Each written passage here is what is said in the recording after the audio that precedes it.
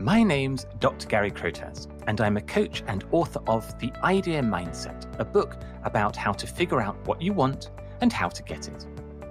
The unlock moment is that flash of remarkable clarity when you suddenly know the right path ahead.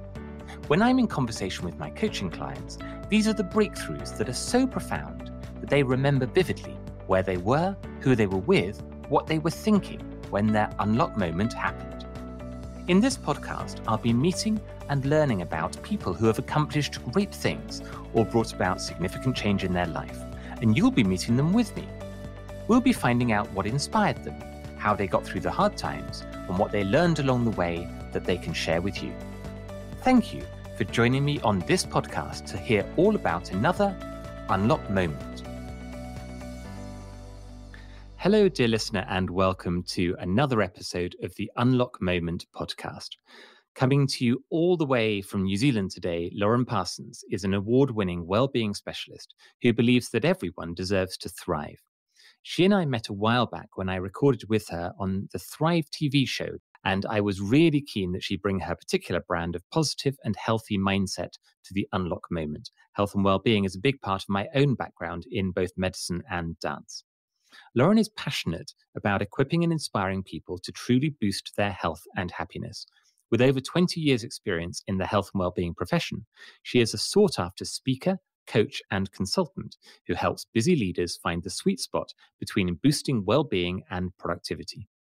Lauren is a TEDx speaker, the author of Real Food, Less Fuss and 7 Myths to Overcome, the founder of the Snack on Exercise movement, an emotional culture deck certified practitioner, and host of the Thrive TV show. Lauren specializes in helping organizations create a high-energy, peak performance team culture where people thrive. Based in the Manawatu, New Zealand, where she lives with her husband and 3 children, she can often be found hosting dinner parties, playing board games, or spending time in the beautiful New Zealand outdoors. Lauren, it is my great pleasure to welcome you to the Unlock Moment. Oh, kia ora, Gary. Thank you so much. It's lovely to be here. I'm so excited that you could join today. So start out with telling us a little bit about your story. We talked a little bit before we started recording about your upbringing and how that formed something of the person you turned into as you developed through your career.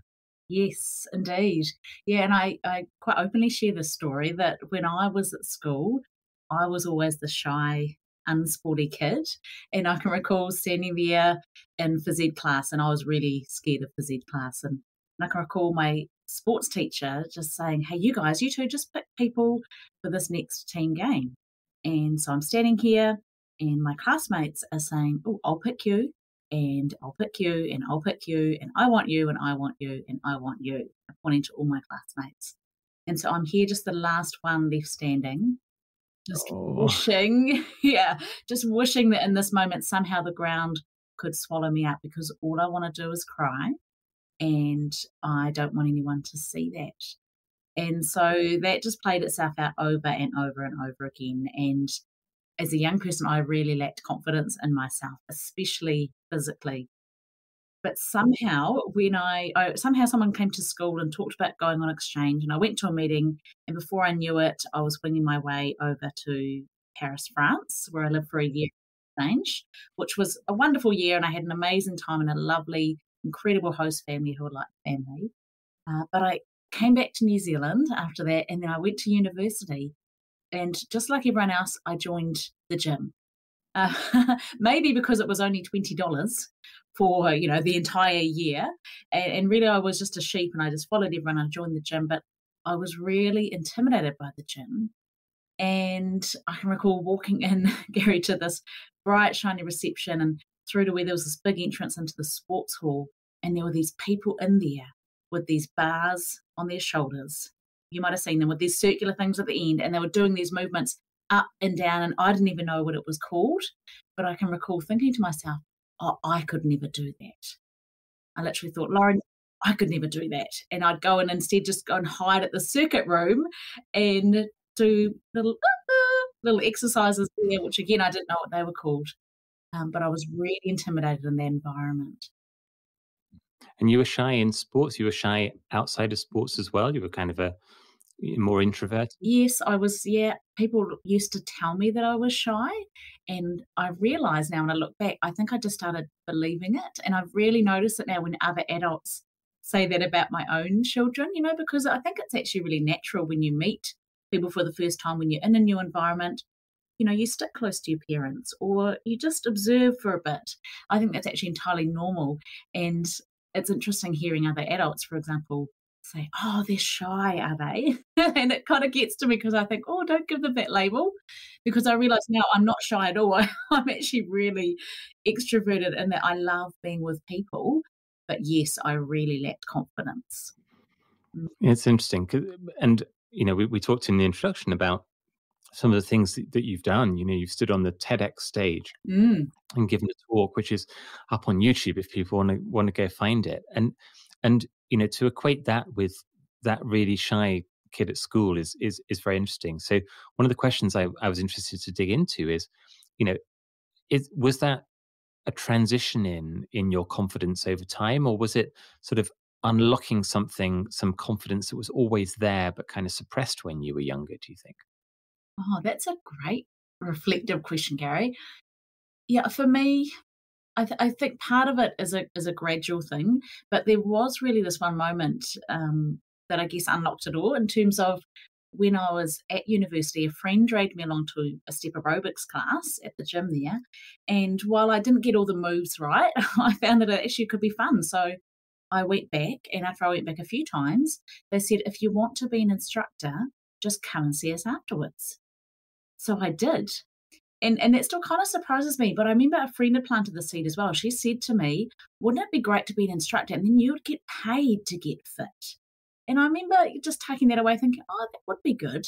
So anyhow, I went along to the instructor training program, and somehow this shy, unsporty kid turned into an aerobics instructor. And I discovered only at that time that I actually had enough rhythm to do the choreography. So, that was a bonus. But I also discovered 2 other things. One, I discovered there was someone that believed in me, and that was Amy, my boss at the time. And you'll know this, Gary, the power, it's just incredible, that power that someone has when they believe in another human being. It really is life-changing. But perhaps most of all, the third thing was that I discovered I was capable of more than I first imagined. And I believe, Gary, that this is true for all of us. So, everyone listening in right now, you are capable of so much more than you imagine. And that was really, I guess, what I discovered through that journey. And very soon after, Amy actually left, and they needed someone to fill in that leadership role. And so they said, "Hey, Lauren, do you want to be the temporary aerobics manager?" So suddenly I was leading the team.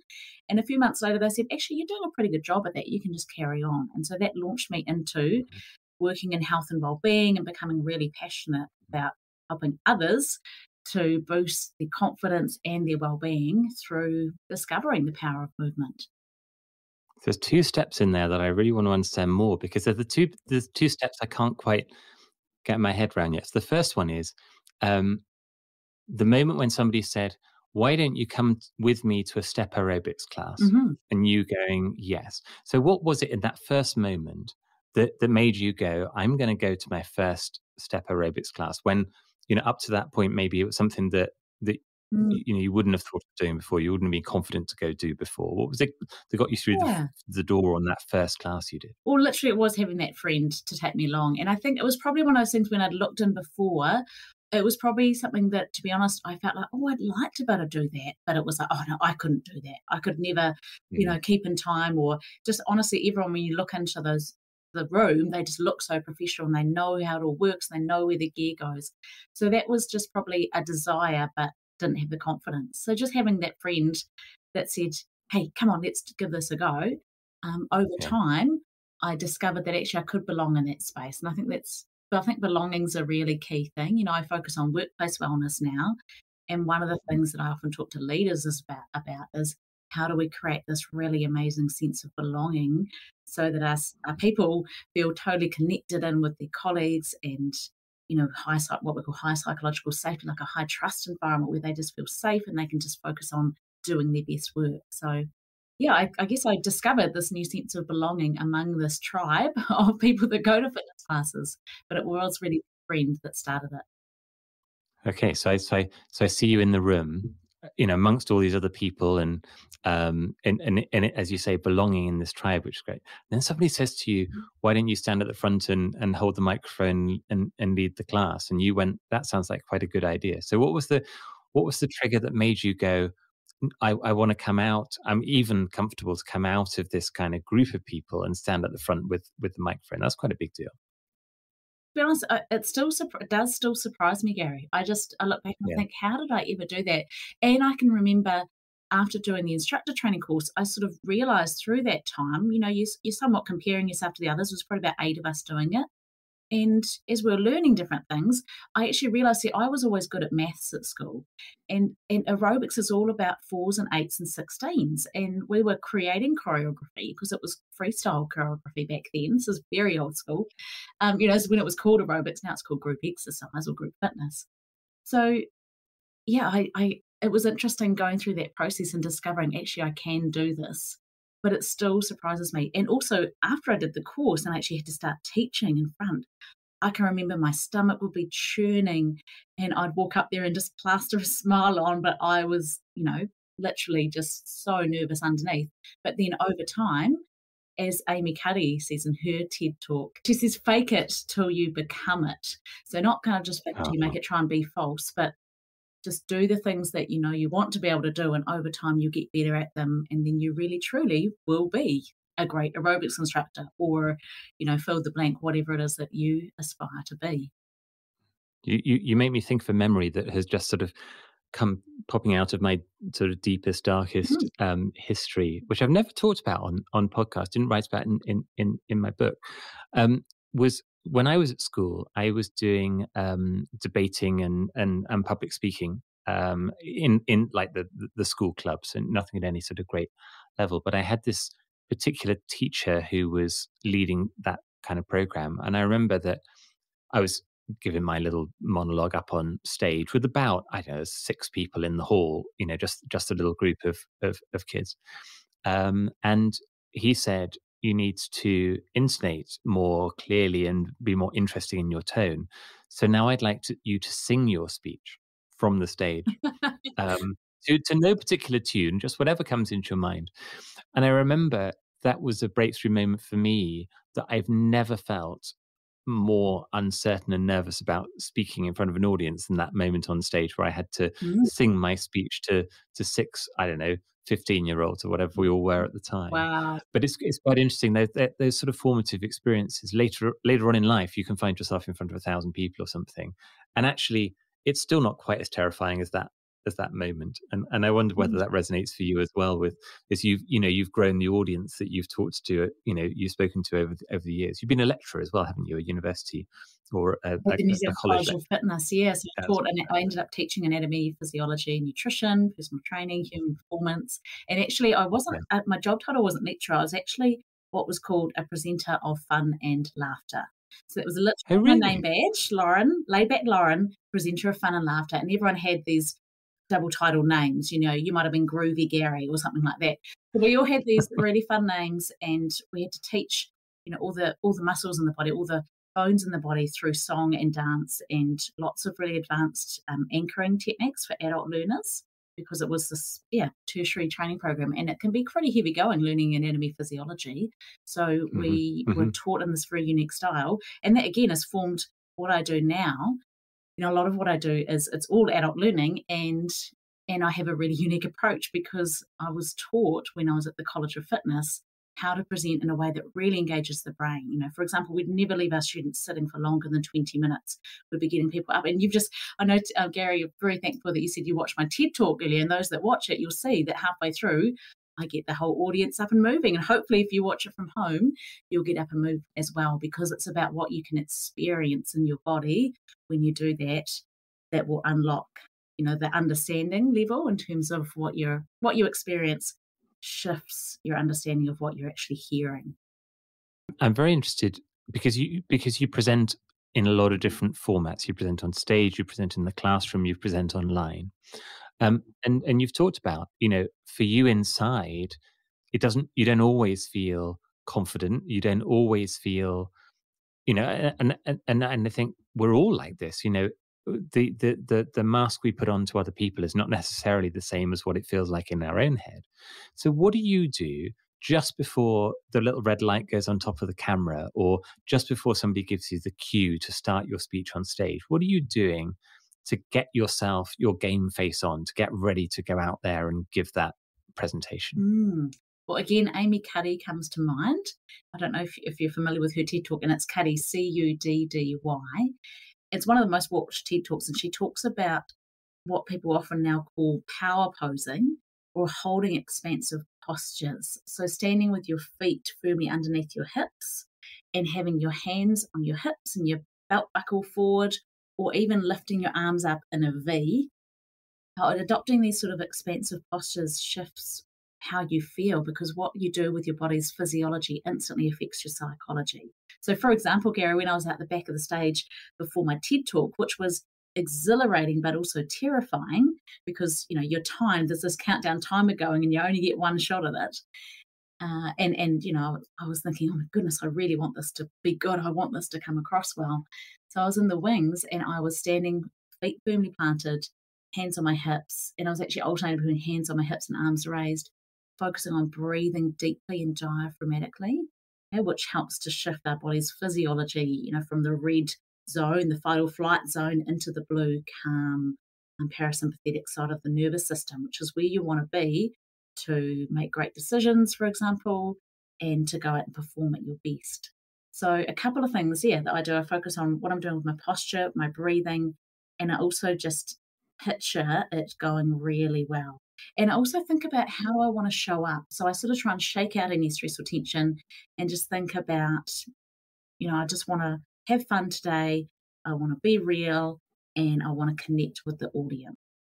I actually got to speak at my own daughter's school to their teachers, which was amazing. And it was just such a privilege to speak to these people who have so much love and respect for and who are investing in my kids' lives. But I felt this pressure that, I have to deliver. And so they asked me as I arrived, how are you doing? And I said, I feel great. I'm so excited. I'm also quite nervous. So one thing I've learned is it's really good to be honest about our emotions and how we feel as well, because the more we can label our emotions, the more that we allow some of those tricky or curly emotions to actually dissipate. And do you think there's something about labeling positively? Yes. So we were talking about this in the session actually, because we're talking about stress and our perception of stress. So I could either say, I'm feeling really nervous right now, or I'm feeling really excited. And, people talk about get those butterflies to fly in formation. The way that you frame up your body's physical stress response and that physiological response of your heart rate increasing and your breathing deeper, things like that. If you see that as positive, there's studies that actually show that then means that you won't suffer from the negative, the downsides of stress. You'll actually reap the benefits of what's called eustress, which is good stress. So I think setting an intention, one thing I do every morning is set positive intention for how do I want to be today? How do I want to feel today? Do I want to be confident or playful or flexible or open minded or courageous or whatever the thing is, depending on what I've got on for the day? So I recommend in the morning while you have a stretch, some part of your morning routine, think about how do you want to show up for the day and set that positive intention. What's so interesting for me is hearing that flow of the narrative from when you started out, where you were saying when you were at school, people were labeling you and placing you in a negative headspace, by calling you shy, and now you're turning that same sort of mental model round to say, well, I can turn that to my Mm. advantage because I can create a way of thinking about myself that is positive. Mhm. And actually, the mechanism by which that happens is exactly the same. It's just using a positive intent to do it, and that's really powerful. Absolutely. So when you think back through this journey that you've been on, um, what what what was the impact, do you think, on you and on others of finding this positive mindset, and positive attitude to life that you've now embodied in all the work that you're doing? Well, it's a huge blessing to me personally. And hopefully, my goal is always to create a positive ripple in the world. That's what my logo and all those things are about. that, if someone that comes along and hears me speak, if there's one thing they can take away, if they can apply that in their own lives, that will have a positive ripple out to others. And I just want to say as well, like, I'm just standing on the shoulders of giants. There's so many things that I've learned from others. There's so many incredible books and podcasts and TED Talks out there. And I just am a huge fan of lifelong learning, have a big growth mindset. So I think there's always more we can learn. And I'm always learning more about myself and my own challenges and things that I need to work on. But I think one thing is absolutely true, and that is that our mindset does determine the direction of our life. And I can't recall who said it to me, but somewhere in my early part of my life, someone must have instilled in me the belief that if you persevere, that you can make anything happen. And as I say, I wish I had someone I could thank for that, but I don't know where exactly that came from. But one thing I've always tried to do is just take the steps outside of my comfort zone, trusting and knowing that as you do that, each time you do, your comfort zone's just going to get bigger and bigger. It doesn't shrink around you as you step out, it just expands. And so, to anyone that's listening in, if there's something that you've been thinking that perhaps you want to do, just like me looking into that sports hall, and it's interesting, Gary, because the questions that you're asking are really insightful because it's helping me reflect on it. And you've just got to take that step, you've got to put your foot in, you've got to take that one step and trust that your comfort zone is going to expand. And as it does, you'll be better as a person and you'll be able to have more of positive impact on those around you. And what's interesting is, I think I observed that you've had multiple steps. So you took the step from outside the aerobics hall into the aerobics hall. Then you took the step from the aerobics group to the instructor role. Then one day you took the step onto the TEDx stage. You didn't need to make any of those steps, but each time you've not been finished there. You've not gone, okay, I'm in the room. I'm in the back row. I'm doing the aerobics. That's all great. This is me. You've then gone, this could go somewhere more. And I think that sort of continuous development is very interesting to hear. I can kind of hear it in your psyche as you're talking through. And I think being a military wife, where you end up being moved around from location to location, and for me that was totally foreign because my mum and dad still live in the same family home that I grew up in. My husband moved around a lot when he was a kid, but for me that was quite a foreign concept to constantly be uprooted and moved. But I've discovered that I do love reconnecting and making new friends and connecting with people. We've had to start and build friend networks over and over again. And there's actually a lot of joy in that. There is sorrow as well when you leave them behind, but there's been a lot of joy along the way. And I haven't always known what's come up next. But I guess what's been great for me is over the last, 15 years that I've run my own business, I've been able to direct where I want to go myself, which is, again, a huge, huge privilege. And I know for you, Gary, as well, you had to make that decision, didn't you, to step out from one path and change direction. And I think the more that people can, it sounds a little bit blasé, I know, but follow your heart. And by that, I mean, follow what you think is actually going to bring you joy right now, because we do only get to live once. This is it. And we've just got to make the most of it. It's a really powerful message. It's a simple one, and lots of people say it more than people maybe listen to it. But yeah, it's interesting. And you were talking about that path and following your heart. And then what you said just now is, you don't necessarily know what's going to happen next. So, as we sit here in 2022 and you look ahead, do you have this big vision of where you want this all to land in 20 or 30 years time? Or, do you have any idea of what the sort of the next year or two ahead is for you, or do you think it's a blank sheet of paper and you're looking forward to filling it in as you go? Well, it's both actually. So yes and no. I am a big believer in planning. My husband and I, many years ago, we did up a spreadsheet and we ended up calling it the Freaky Master Plan. And oh my God, I feel like I'm just revealing all of my deepest secrets here today, sharing things I've never shared. But we have this spreadsheet. It's called the Freaky Master Plan. And this was before we had kids. And we put in there our goals around when we wanted to have kids, what we wanted our income to be, when we wanted to buy our family home and things like that. And it is freaky actually, Gary, looking back on it, because all of those things that we had as goals pretty much have all happened, or we've far exceeded them, which has been quite extraordinary. So when I cast my mind forward, like I believe in having, have a vision for your life, have a vision for your business. So part of my vision is to help 1,000 organizations and 1 million people to boost their health, happiness, and productivity. And so a while ago, my business coach said to me, so how many have you helped? And I said, excuse me? And she said, so how many businesses have you helped, Lauren? And I said, oh, I don't know, because I'd written it as a vision statement. I hadn't really thought of how I was going to measure it. But now I am measuring it. So now I know exactly where I'm at.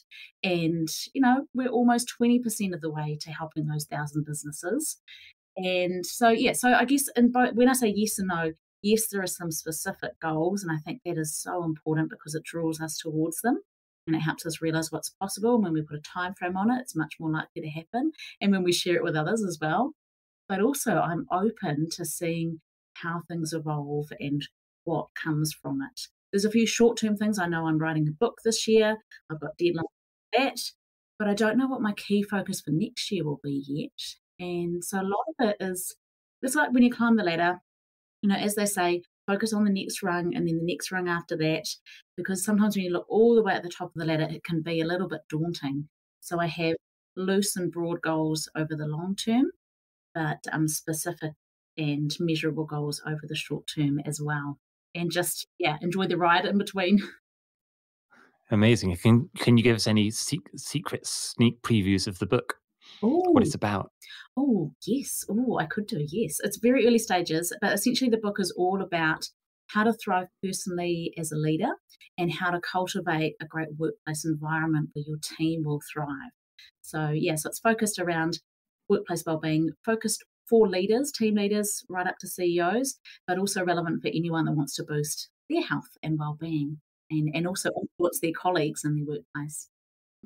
It's a big part of my coaching philosophy with the idea mindset is this idea of an irreversible commitment. And when my book started out, the first thing I did was I posted to LinkedIn to everybody to say, I'm going to write a book. Mm, And once I posted that, and because people forwarded and shared it and things, about 25,000 people saw it. And I was like, yes. I've really got to write it now because I told people. So Yes. I know you're going to finish your book now because you've told all my listeners that Yes. you're going to do it. And actually, this is the first time I've talked about. I actually haven't done that yet, Gary. I've told a few people. I've shoulder tapped some people that I'm interviewing as part of my research, but I haven't publicly announced it yet. So this is Oh, there exciting. you go. That encourages me and spurs me on to do that. So I shall do that myself as well. Thank you, Fantastic. Gary. And where can people find out more about you and the work that you do and some of the things that you've published and put out there? Well, you're very welcome to head to laurenparsonswellbeing.com. And you're very welcome. I've got a book that I wrote that's called 5 Keys to a Positive, Energized, High Performance Culture. And essentially it's like the 20-page version of the book that I'm now writing in full. So it's like the concise overview. If you love checklists, that will be really helpful for you to get ideas around boosting your well-being and also in your workplace.